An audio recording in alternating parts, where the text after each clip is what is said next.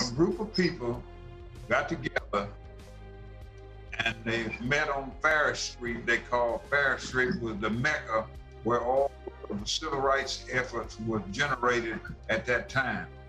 When they got here to Jackson, they said, well, what we gonna call ourselves? And everybody said, well, we all are friends, and we did come here to support children. So one lady said, that's a good name right there, Friends of Children. After 2 weeks, I asked them, where were the books? They said, we don't have any books, we don't have any money.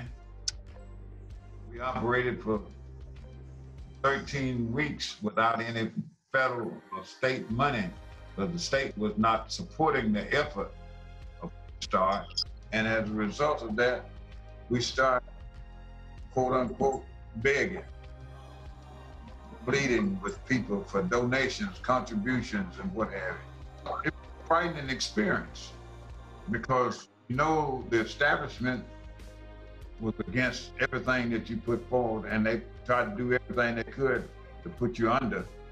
But there was enough support from people in general. We're not going to let this turn us around. People then were very strong in terms of committed to a challenge that they felt like was beneficial for their children and themselves. It's still happening now.